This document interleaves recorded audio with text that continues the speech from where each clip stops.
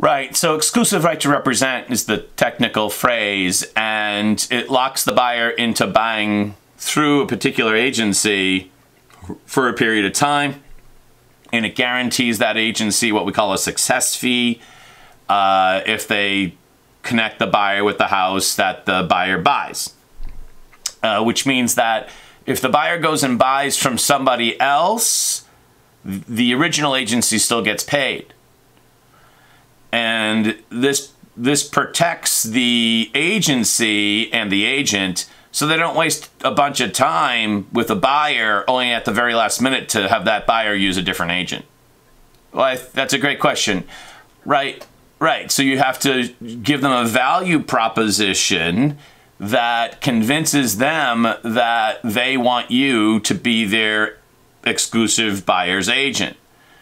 And that's definitely a little bit more difficult than maybe even convincing a seller, but your time is valuable, and I let my own agents decide whether they want to use them, because what you're pointing at is troublesome, right? That it might be difficult to convince a buyer to sign.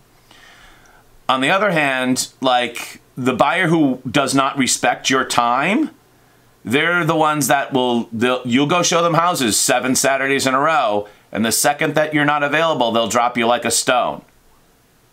And then they'll go, oh, you're not available? Oh, okay, Melissa, no problem. We'll do it next Saturday, okay? And they're like a bad boyfriend. They're on the phone to the other agent like 2 seconds later. All right, you know what I'm talking about.